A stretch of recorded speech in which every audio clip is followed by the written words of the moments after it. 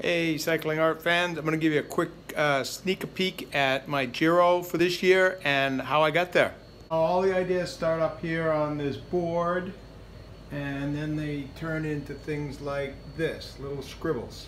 After I do a little scribble, I might do something like this. This was a painting, kind of a test painting.